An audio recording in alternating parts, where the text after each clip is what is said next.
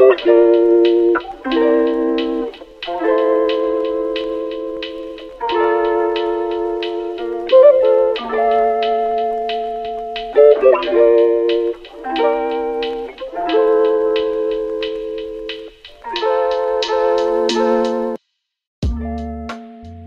order to have a true collaborative environment with staff and students, we needed to design the functionality of that to enable it to happen well. So you're looking at one of those functional pieces right now. We have a sign-in board that we recreated. A lot of the things that needed to happen was students needed to be aware of who was here and who could help. So that was the first thing that we did. We changed the colors on the walls. We painted throughout. We have our logo, we have a class schedule over here. Our front office situation was designed so that it would encourage conversations with students. We've redesigned our space and we've currently just doubled it even more so. So a lot of what we're going to be talking about is not only our thoughts behind what we've done so far, but our thoughts about what's coming too. So one of the reasons why I love working at WAVE and why I've been here for 9 years is I love the collaboration that staff and students have every day.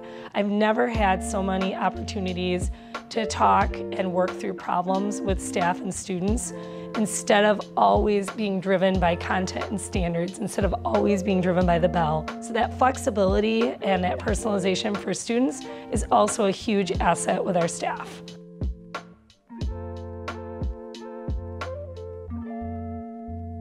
Where we're standing right now is ultimately going to be one of our classroom spaces. So WAVE is a hybrid program. We offer credit in a variety of ways. We have online curriculum that you can work at your own time 24/7.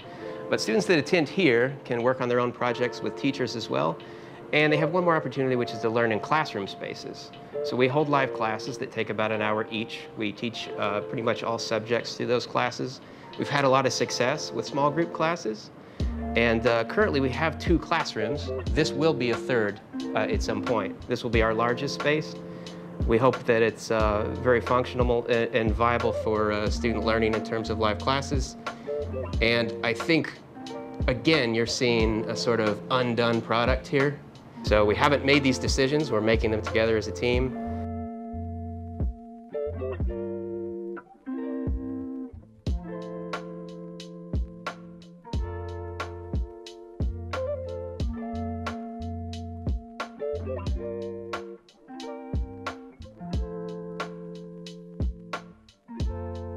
In our virtual space, we also have dedicated instructors that actually work part-time for our program and are there to support students at night, on the weekends, and basically any times that our lab is not physically open. There are many things that I love about WAVE, specifically the ability to meet students where they are and to take them wherever they want to go.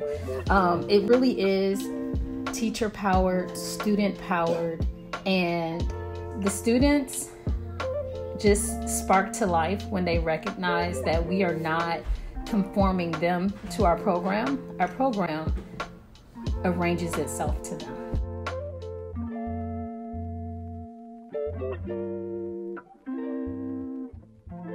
So here at WAVE, we also have a large population of students who are affected by trauma.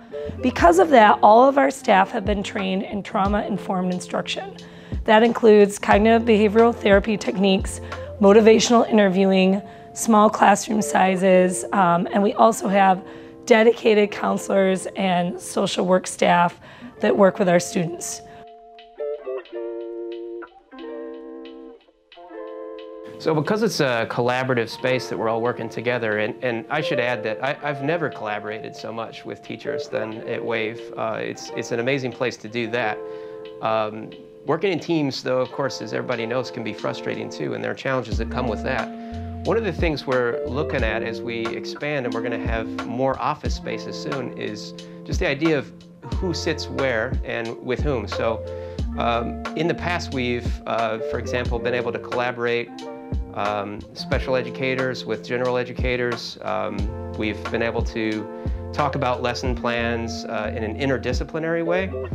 And so we're still kind of thinking through as a team, like, what's that going to look like? Should we change these groupings? How do we best collaborate with one another and still have space for meetings and privacy and all those things? So there's a lot to consider, but I think we're doing everything through a lens of how do we collaborate the best and what's actually best to deliver instruction to students. The main thing that I'd like to share with you is that it's such a fantastic place to work in as a teacher. And we've had several students revisit us and revisit the space and tell us what a great opportunity it was for them to be here and learn with us. And the thing that I think is making the difference is we're working together in terms of teachers making decisions. And when we're doing that, ultimately by extension, it's for students, because that's my lens. I'm thinking about how do students experience a space and how do we set it up for them to give them the best opportunity and to help them grow. I think it helps for people that have different schedules. Like, there's a lot of people that are morning people or afternoon people, so I think that works better in terms of when you can do things depending on how you're feeling that certain day. Just in general, how the schedule's a lot lighter and not as, stress-taking. A lot easier to attend and not as much problems. I like seeing my friends getting help with the teachers when I need it. But yeah, and plus, when you need help, the teachers is really there for you to ask, and they always are there to help. And they give you computers, and you can use your computers to contact your teachers from home whenever you need it, like the help. So yeah, Wave is pretty cool. I really like this school. It's a nice school.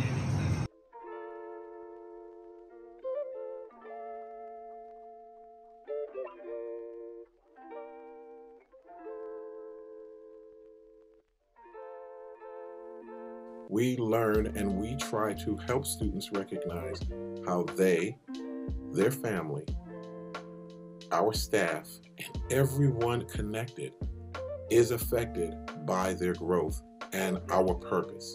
So when they see our purpose move toward making them a better human being, they then say, okay, I'm buying into this. And their family buys into this. And we buy into it. And we hope you will too. Thanks so much. Hope to see you again. We have a lot of work to do. We are hoping to welcome students into this beautiful space within the next couple of months. And if you're ever in Ypsilanti, we would love to show you the final finished product.